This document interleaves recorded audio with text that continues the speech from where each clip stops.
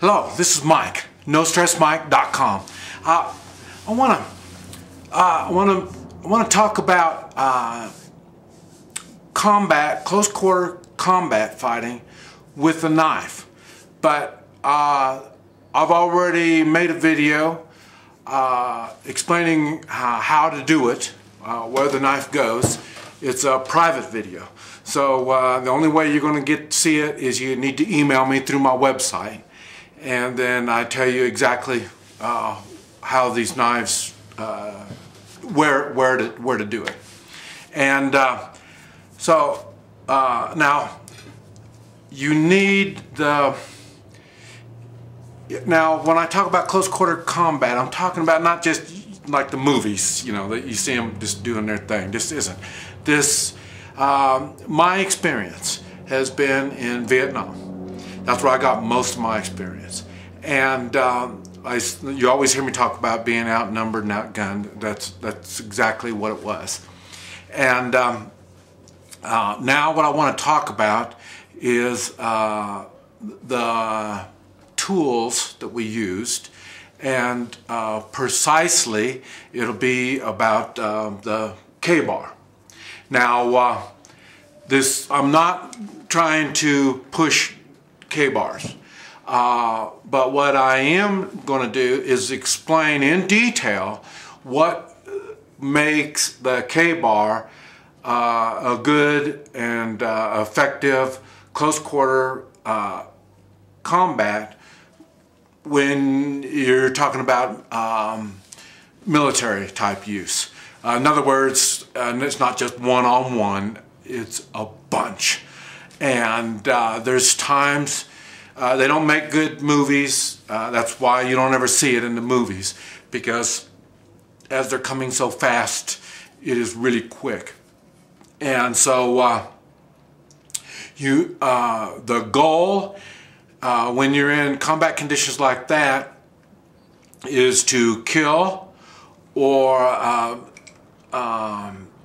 disable the person as quick as possible. And when I say quick, I'm talking it's one whack. You just get them one time, and then it's a done deal. That's what I'm saying. It's so quick it doesn't make the movies. And the reason why the K-bar is the right tool to do it is the first thing, the handle. The design of the handle, you see it's got this little hump on the end, and that keeps your hand from sliding off. Now your hands, when you're doing close quarter combat, especially with edged weapons, it's a bloody mess. I mean, there's blood all over. So your hand's going to be covered with blood. And this is a leather handle. Now this one here is, I haven't killed anybody with this one, so the handle is smooth, and probably this is what they like, you know, to sell them or something. I don't know, but I say it's smooth. But it's best to take some sandpaper and rough it up to get to the raw leather, and then you really get a good grip on it, because you need to. The trick is in the grip, and so you need to get the grip on there. And like I say, it won't slide off your hand because of the end. And then you got the front plates. I'm not a knife expert, so I can't tell you what the name of all these parts are, but this piece right here, just to keep your hand from going up too far, and you see how big it is. It's pretty good size. And so what it is, you insert is what you do. You insert the blade into the person, and then you insert it, and then you twist it, and then you jerk it out real quick. It's just bam, like that. It's that quick. That's how long the knife fight lasts. So that's why it's important to get a good grip on the knife. So you get it, it's inserted, twisted, and pulled out. Okay, that's why the grip is so important. And that's why this thing up here, it stops it. When you're cramming it in, then your hand won't slide up onto the blade. That's why it's so big. And if you even see mine, it's even bent like that. But I'll tell you, most of my close quarter combat against huge numbers was at night, and so it's really confusing. It's really hard. So, but like I say, so you really don't know what's going on. But what's funny is, come morning, this thing is all bent up.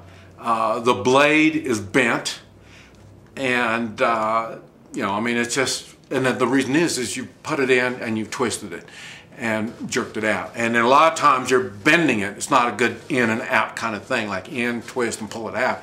It's in, twist, and then you're doing like that, and that's why the blades are bent up. That's why some people would get stainless steel blades, and they would break. Come morning, you'll find half of a blade or something on there. You've been punching them instead of really sticking something in. This is high carbon, and so like I say, that's why it bends. It bends.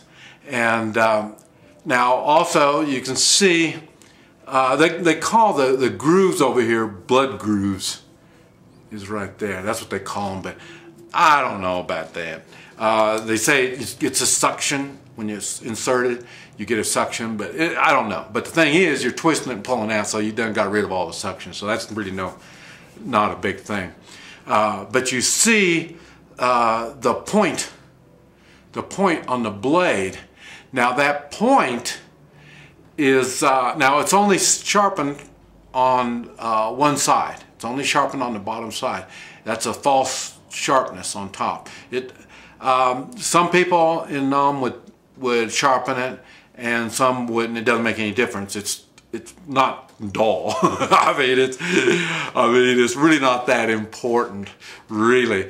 But you see, the pointness, because of the pointness and because of the shape of the blade, if you're going in and all you need is to find a spot, and then it'll open up the spot to go in. So in other words, if you can get in the rib cage, like I say, the way it's designed, even if you hit a rib, it'll slide over it a little bit. Now once it gets over it a little bit, now as it goes in, it'll separate the ribs, so then the knife will enter. And then that's why the shape of the blade makes it really good for close quarter combat. Now what you have to be concerned about when you're going in is you try to get it in as far as possible, because the idea, you see the length, I'm sorry I don't have the measurements for you, but the length is enough where it'll pierce the heart, and that's the goal. If you can pierce the heart, then that you're stopping the person instantly. And already when it goes in and turns and you're jerking it out, the trauma really shuts down the body pretty quick too. So so this stuff about, you know, going like that, that's not what I saw. That's not what I did. I'll put it that way. I didn't do that. And if anybody was to do that, I would rip them apart. I mean, that's not the way to do it. Now see this is a thin blade too. Now this is the cons on the K-bar, and that is the thin blade. It's really thin, but it's like that on purpose because it makes it lightweight.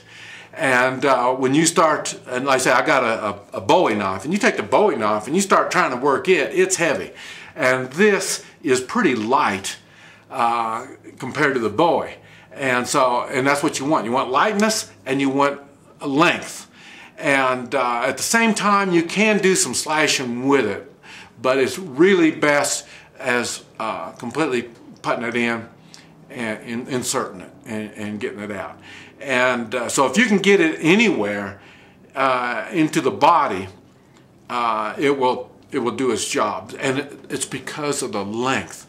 And then, like I say, the way the handle's made, that's what makes the K-bar a great fighting tool. And I think that's probably why the Marine Corps made it their official blade.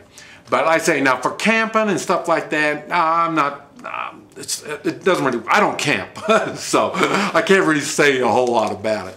But I say you eat with your knife, and I don't know if I could eat with something like this.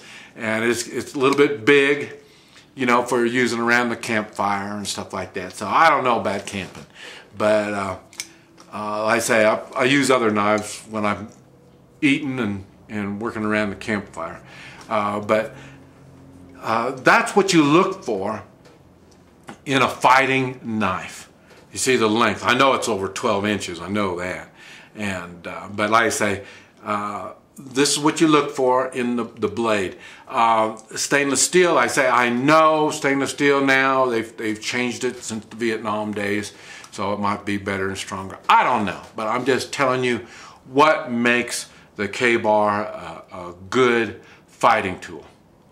This is Mike, NoStressMike.com.